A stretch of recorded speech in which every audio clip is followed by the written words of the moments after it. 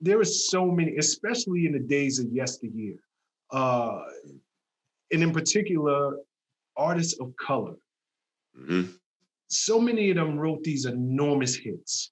Yeah. They played multiple instruments. They produced incredible, timeless hits, but they weren't always compensated. They didn't always own their own masters. They didn't receive the royalties. Mm-hmm. I know you, and I don't know if it's you solely or if it's you part of a larger group, but your family are now managing his catalog over the last few years or since his demise. Yeah. What's that like? Do you guys have his catalog in order? Was he Mm-hmm. able to receive all that he worked so hard for, especially in terms of so many of the hits that he created? Or was he one of so many of our legendary, iconic artists that were robbed for so much of their work? Yeah, both. The answer is both. But that was actually an issue and a situation that happened to him as a young man when he was younger. My father, a brief story. My father was a very loyal guy, you know what I'm saying? And he, at one point, was the lion's share of the revenue for Stax Records. At one point, Stax had over 30 artists, but Isaac Hayes brought in 70% of the revenue. Wow. And Stax fell upon hard times. And so at this point, my father is a superstar. And rather than do what a business person would have done, which is say, hey, I need my royalties, which at that time were like $12 million in royalties in the 70s, which would be like almost $60 to $70 million today. Pull those royalties out of the company, it would have bankrupted Stax Records, right? Absolutely. But he didn't. He decided to allow them to delay paying him his royalties, which in turn made them, or gave them the opportunity to squander more money and file for bankruptcy, owing my father $12 million. That in turn set off a chain of events where he had to file for bankruptcy. And then in that process, he lost a lot of rights to his income for a long period of time.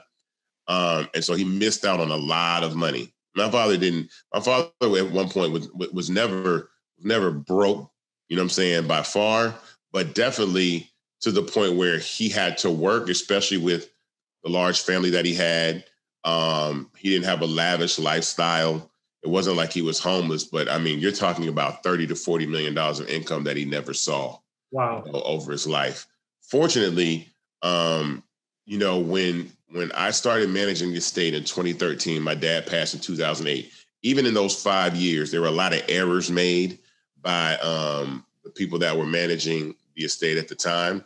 One of them was one of the executors was his former attorney, and they were just doing ridiculous things. You know, it was just stuff they did that was irresponsible, like almost considering accepting cash for unreleased masters. Like, oh, there are these masters and you guys want to buy them, here's some cash that you can have. And I'm like, why would you?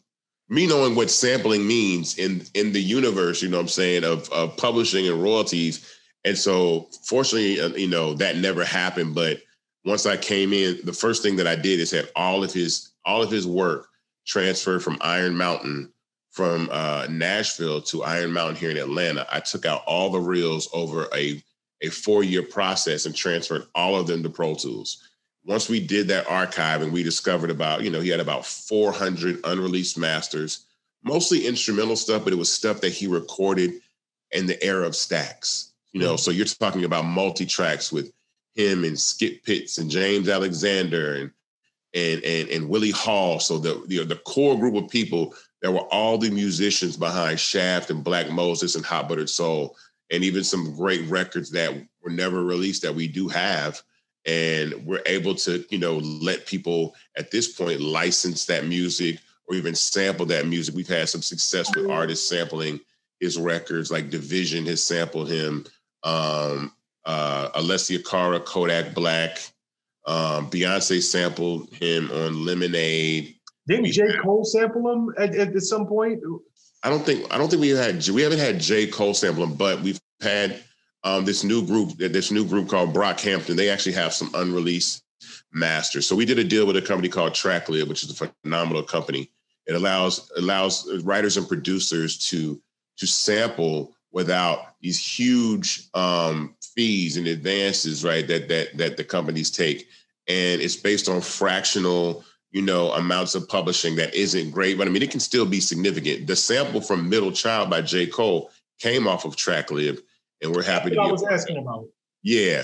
So it's the same thing. You just go in there, it's multi-track stems. You can listen to it, download it, use it. There's some other artists that I can't talk about that have sampled because those projects aren't released yet.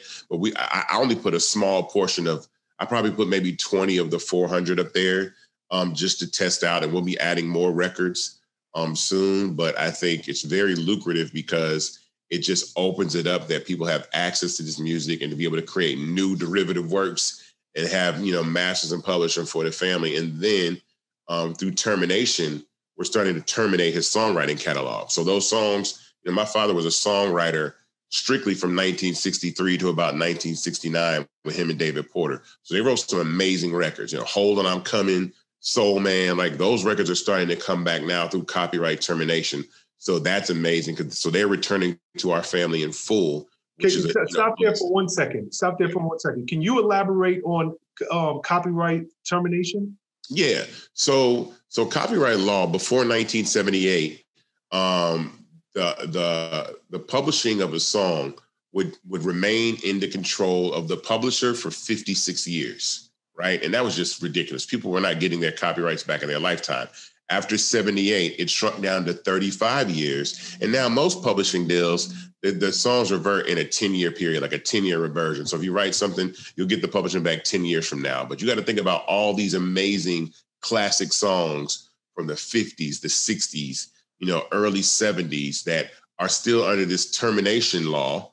So that will continue to come back. But some of the, his biggest records, like I said, is Hold On, I'm Coming. And that's coming back in, I think, 2023 or 2024. So we just continue to collect. He had over 300 plus songs as just a songwriter alone. So that catalog will also be returning to the family. And we've already sent out terminations for everything up to 1969. So, and we're starting to move into now his professional career as a recording artist and terminate those records as well. Beautiful, beautiful. How many of you guys are in control of his estate? We are a 12-member company.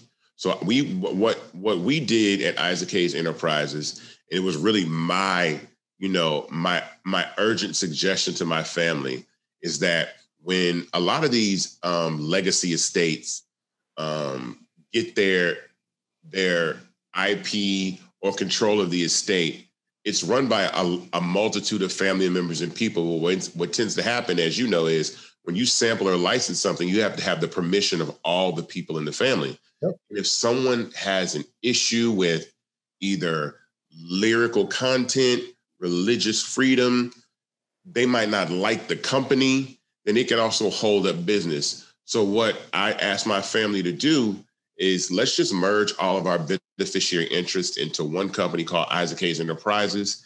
At the time, we were going to find a manager to run that company, but given what had happened before with other people we left in charge, we felt it was more comfortable to leave somebody at the helm that put the family first, understood the music industry as I do. And so they decided to name me manager. And I've done that, for the last 8 years, happily. And so I'm happy to do that. And so that's a good thing, that we have control and that there's only one person that they have to ask if they want to use, an image of Isaac Hayes or one of his songs or something like that, or his likeness in a commercial. So it's good to be able to make sure that we're doing the right thing for the family. Oh, that's beautiful. And it really is beautiful that, you almost can't get 2 or 3 family members to agree or be in a business partnership together.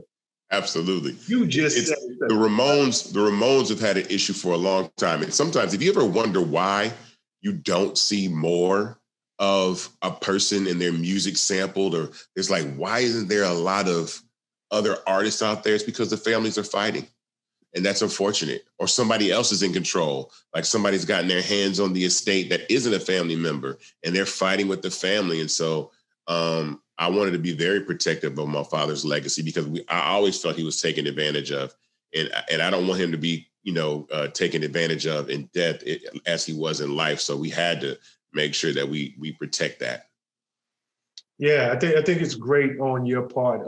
As we know, especially with so many of these iconic artists, if you can get their affairs in order, and get their legacy right, that whole after death, it's worth their catalog and their imagery. It's worth so much more. We look at so many of the artists, whether it's Michael Jackson's of the world, Elvis Presley's of the world.